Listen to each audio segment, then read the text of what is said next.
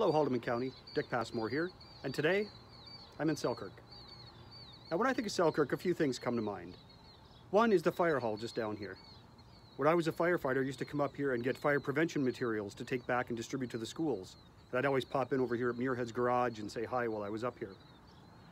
I had to go to a shop just down the street here to get my first pair of scrubs when I started out as a PSW working in long-term care and then in hospice. Another place in the Selkirk area that's really important to my family and I is this, Cottonwood Mansion. We used to come up here for the Valentine's tea and for the open mics. My wife used to come and play here, and we'd sit back and enjoy the music of Tommy Jordan and the rest of the community when they'd come and play. This is always an exciting place for us. It was very much a family-centered spot for us to be, and such a beautiful building.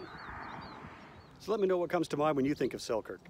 Leave a note down in the comments below, or if you want, go to dickpassmore.ca and fill out the contact form and tell me.